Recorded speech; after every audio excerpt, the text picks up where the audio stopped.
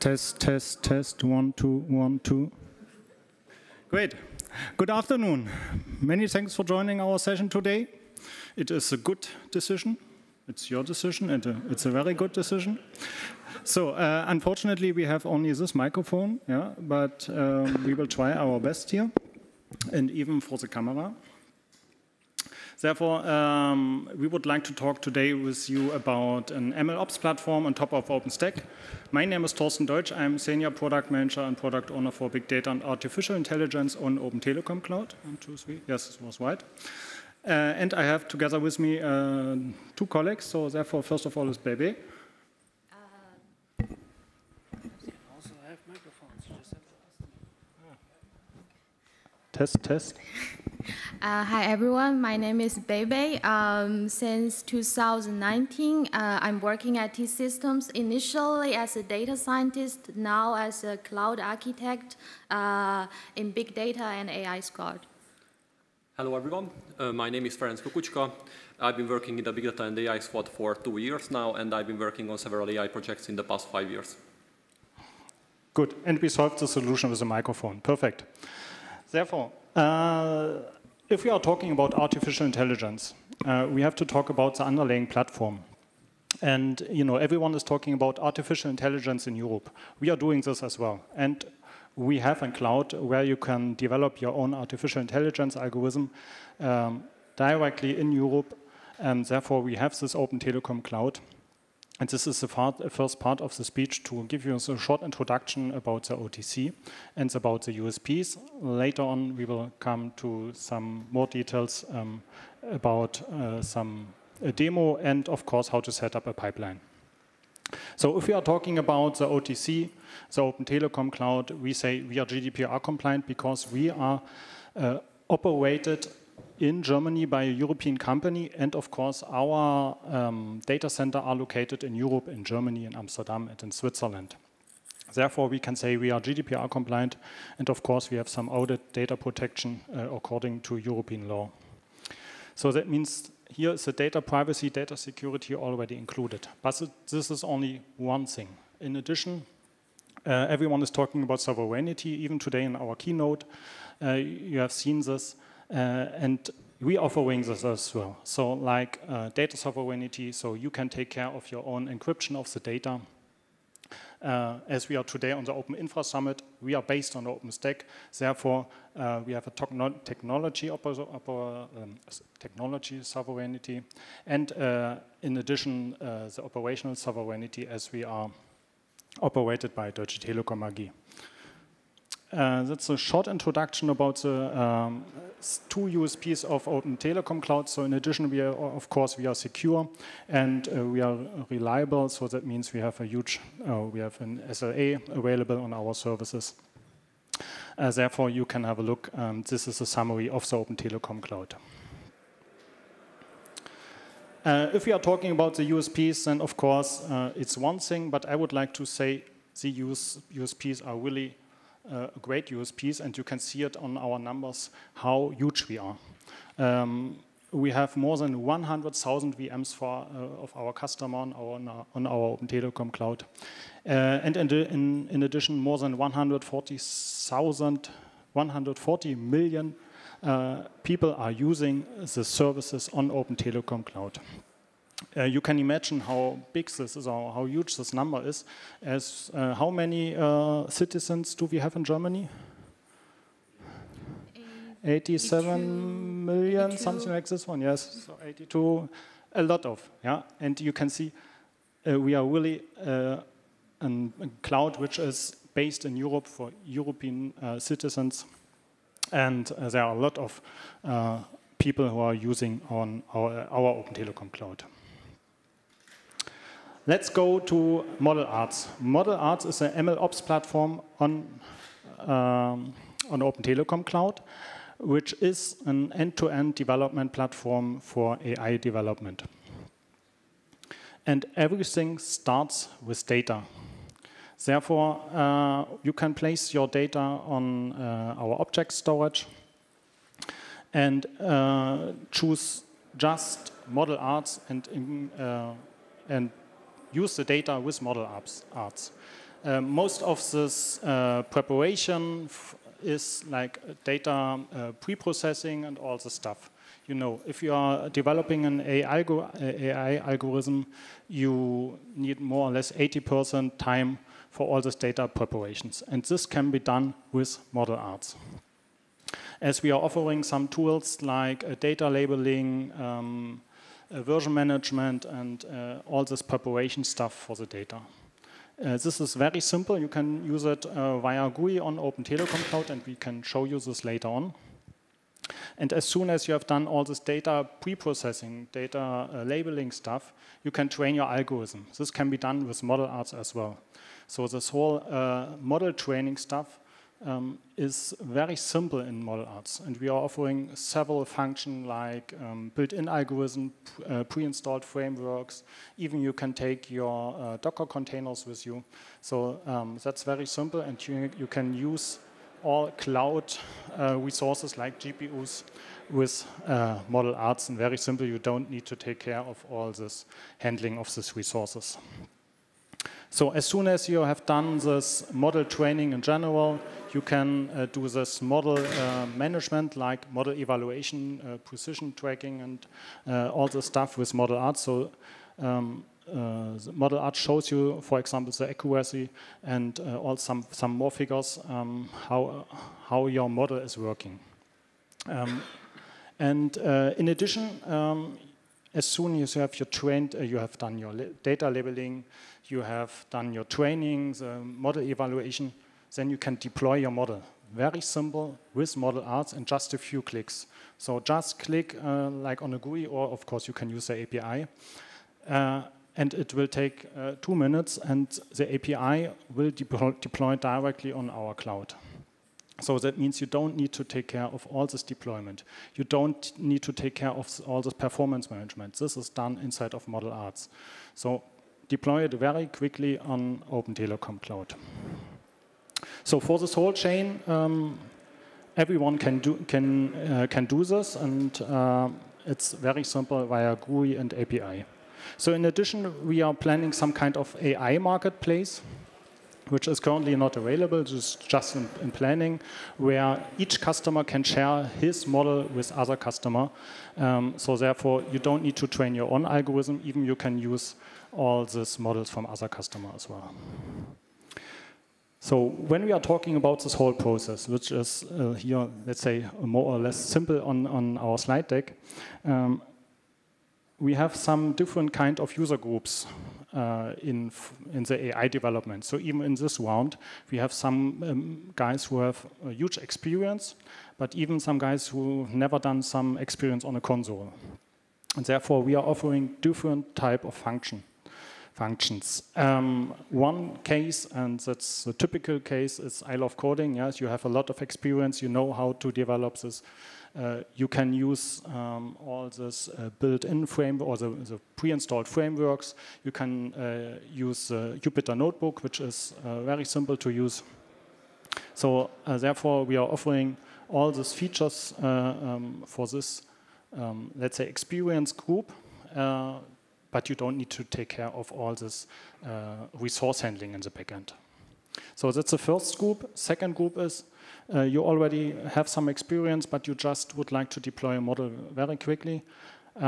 So in this case, you can use a built-in algorithm like ResNet, which is available. So a lot of built-in algorithm for image classification or object detections are available and can be used. You just need to upload your data to OBS and then use it very simple in model arts. And the case 3, and yeah, you just would like to use a model and train it very quickly, so you don't have any experience. You can use model arts. You just need, let's say, 30 minutes time and a little bit data, and you can train your algorithm by your own. So that's very simple, 30 minutes, everyone can do that via GUI, and of course we have some examples for you. So as you can see, we are offering with model arts a lot of features and services for different kind of user groups, and therefore we will come now to Beibei. Thanks, Torsten. So So as Torsten has mentioned earlier, so ModelArts is an AI platform for AI lifecycle management. It can be used for image annotation. For example, like marking the critical factor in the medical images. It can also be used for like algorithm development and model training via notebook instance service, as well as further developing AI products. For example, auxiliary diagnosis for COVID-19 and for cervical cancer. We have shown ModelArts actually covers several sections, and today I will mainly focus on the case 3, which is the auto-learning part, and in ModelArts we call it XML. Oh, sorry.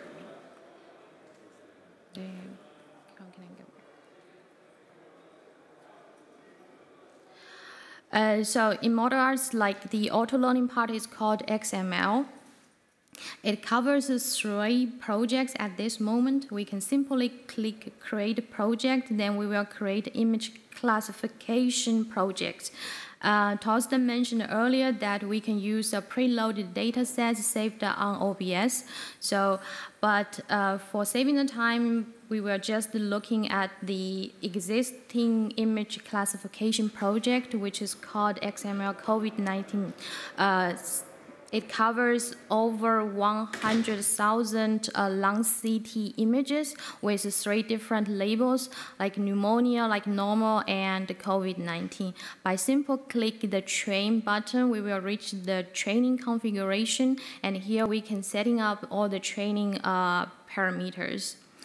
So we have already an existing trained model we trained before, and in the training model page, we will see all the training results, like all the details, like the training accuracy, F1 score, and other details. By simply click the deploy, we can deploy a real-time service either on a CPU or a GPU instance, and it also supports the auto stop. We can look at the deploy service, and this is the service that we have deployed before, and we can redeploy it, and after clicking OK, we will see the deployment task is already submitted and the service is deploying. But by this, I would also show the service deployment within ModelArts.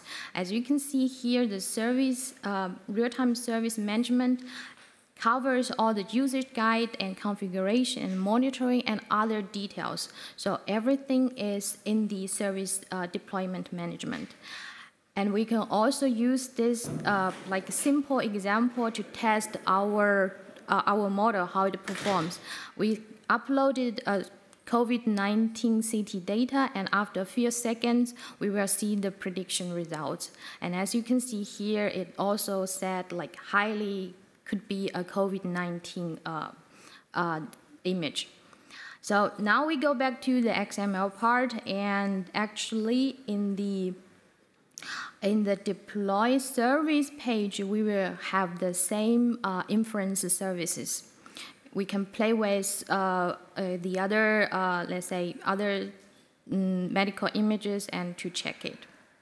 So what I want to mention it here is that, so once we have this real-time service running on OpenTelecom Cloud, we can do further development. In the next slides, I will show a very simple medical web page which built beyond the real-time service that we've seen in the last slide.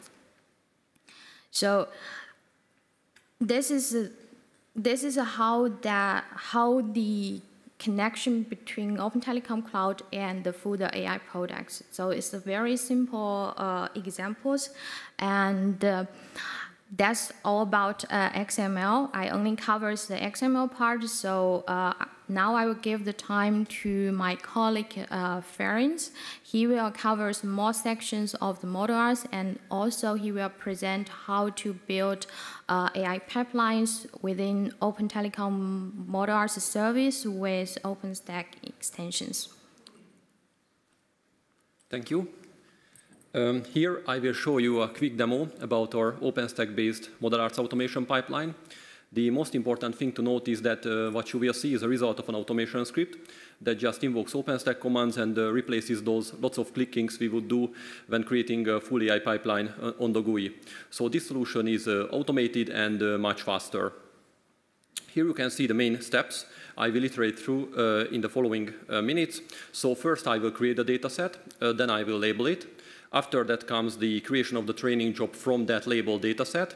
Then I will build a model from that train job, and after that, the last step is deploy that built model as a real-time service. Here you can see my automation script with the OpenStack commands, variable initializations as path definitions.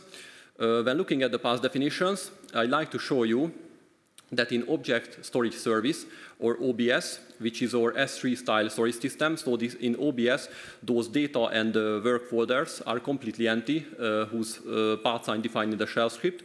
So as you can see, the data folder is empty. Here I will store all the pictures from the flower pictures for this data set, and the work folder is also empty. This will contain the annotations, the labels, the manifest files, so all the metadata for the labeling. So I go back to the automation script and show you the other parts as well. So the dataset creation command is there, the train job creation, the showing the train job, so attributes, log messages, and everything that are necessary for the training. So this is my automation script. I will exit from it and run this script. Here you can see this test argument. The argument test means that the word test will be in the name of the dataset, service, so to make this unique. After that, I'm going to the dashboard of Model Arts again and show you the main services of Model Arts. So dataset, notebooks, training jobs, and model management. We will use 3 of them: dataset, training jobs, and model management. Notebooks contains the Jupyter notebooks. Dataset can be found under data management and datasets. I will click on that. And here you can see that MA chain DS test, which the OpenStack script named it. So this is our data set. As you can see, its labeling type is image classification. This is what I set it in the OpenStack script, and the labeling progress is 0%. I will have a look at the automation script. It's still in progress, as you can see, because it's creating the labels, so it's not finished yet. That's why we have this 0% of labeling, but in a few seconds, when I refresh the dataset dashboard, then you can see that it's already labeled. So 100/100, and the last step is in progress, which is the publishing of the dataset. So in a few seconds, this should be also finished, and we have a newly created dataset that is containing 100 flower images, and I will show you how it looks like. So I click on the dataset name, and as you can see, the labeling progress is 100, all 0 unlabeled, so we have labeled all the flower images. Here you can see tulips, dandelions, sunflowers, daisies, and roses. So these 5 categories of flowers, 20 images of each, altogether 100 images. I show you a couple of them. So we are going to need these flowers because we want to train a model that recognizes these flowers based on the flower type. So the corresponding labels can be found under the images, as you can see. Some roses, tulips, basically that's all about the flowers. So we have all these. We are going back to the dataset dashboard, and here you can see this input dataset path and output dataset path. So if you remember, I showed you in the OBS that they were completely empty. So now they are not. They got populated with files. I will show you that. In the dataset versions, we have the storage path, as you can see. So this is the OBS URL. which defines the location of the manifest file. The manifest file contains the annotations of our dataset. So I go into that folder, data, and import folder. Here you can see the 5 categories of flowers in these 5 folders of flowers, and in each folder we have 20 images, just to show you how it looks. So I clicked on a sunflowers, the URL, and as you can see, this is how a sunflower GPG is present in the dataset. So I go back to the test pipeline. I showed you the data folder, which contains the datasets. Now I showed you the other one, which is the work folder. So this has the V1 folder, which is the version 1. If you remember, we were in the dataset versions. And I click on the manifest file. This is also accessible via URL, so I click on that and open it in Notepad++. So as you can see, the annotations are there, the name of the image, the annotator, so who was it annotated by, the image classification, the path, the usage of it, which is train in our case now. So we have this in JSON format and 100 elements of data sets, so flowers. This is how the manifest file looks. So we are going to the next step. We have a working data set. And remember that our automation script is working in the background. So I go to the training management, train jobs. Now you can see that it's running. So its status is running, which means it's not ready yet. I click on training job is one in the top, as you can see from the date. So I click on its name to show you the configurations of it. So it's still running. We have the version, which is 1. The specifications can be interesting for you, which we used for the training of it. We are using the ResNet as the algorithm, and the AI engine is TensorFlow, and we are using Python for that.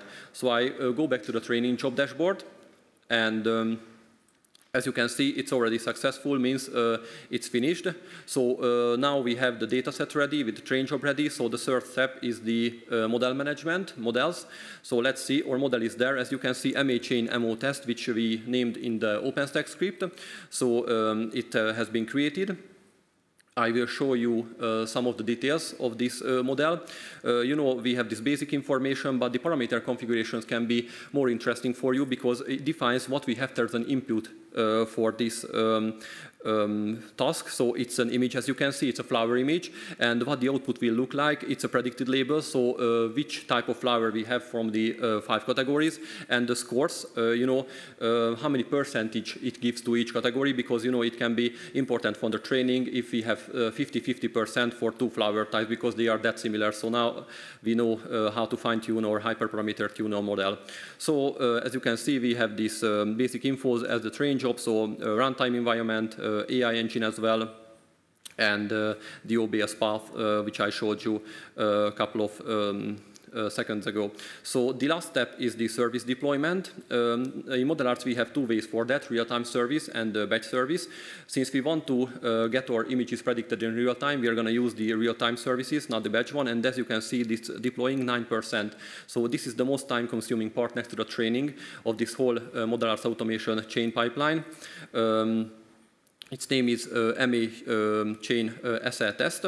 So if it's working fine, then let's see the OpenStack script. As you can see, it's finished running. So let me show you a couple of things. The dataset version, the train jobs, the logs, the attributes, everything can be found in there if you are curious about something. It's already 19%. So while it's loading, I'd like to show you the left sub-window in the ModelArts. So data management, training management, ModelArts, service deployment. So all these were defined in the shell script, in the OpenStack automation script, but you know the main difference that we have this magenta style cool-looking GUI where we have to click from these buttons if we want to get from A to B, but the other way is the ModelArts OpenStack CMD way, which can be automated. It's black and white, but you know it's much faster. And while I was talking, this whole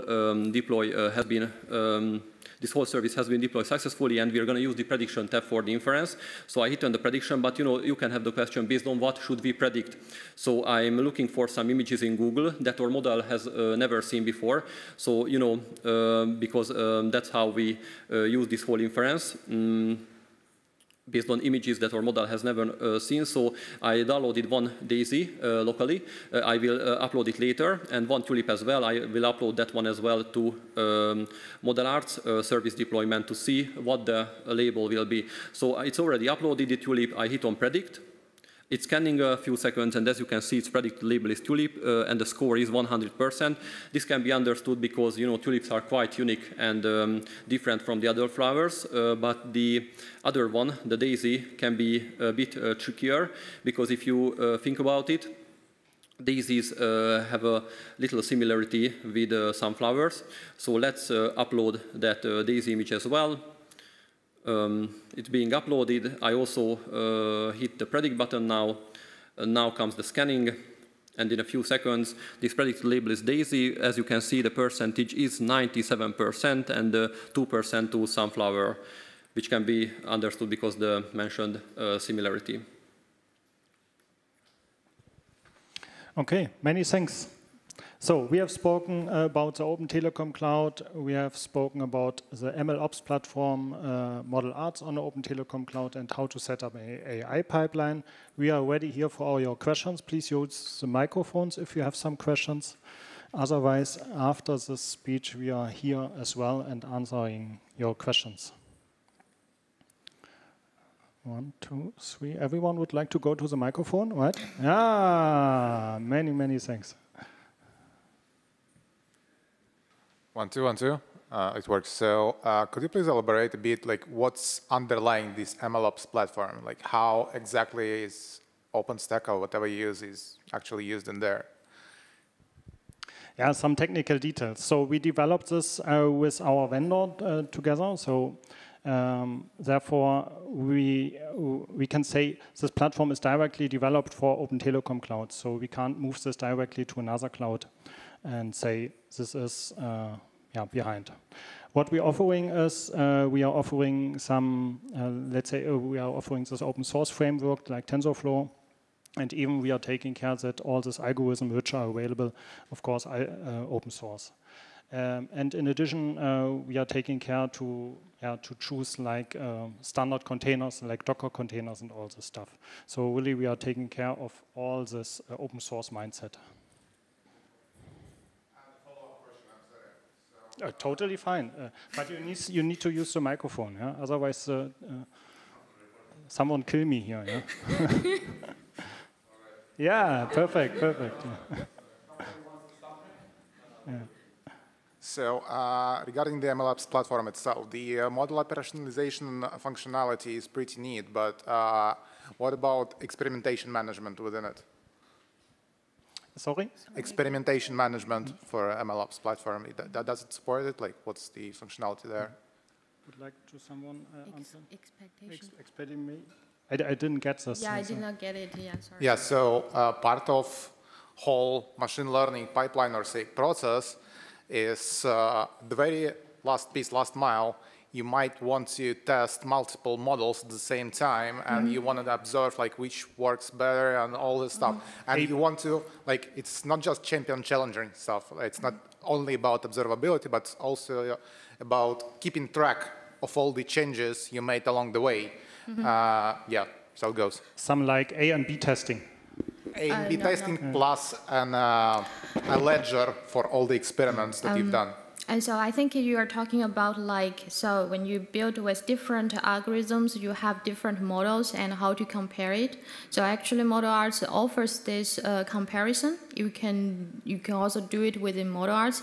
And meanwhile, like each of the model, every time you train one, you will have a new model. And we have model management section to manage the different models. So like a version control of the different models. So that's a part. And besides of this, let's say we offer like simple click to deploy to a real-time service. But meanwhile, which model you deploy and when the service need to be stopped also is fully controlled by the end users. Yeah. Gotcha. Thank you. You're welcome.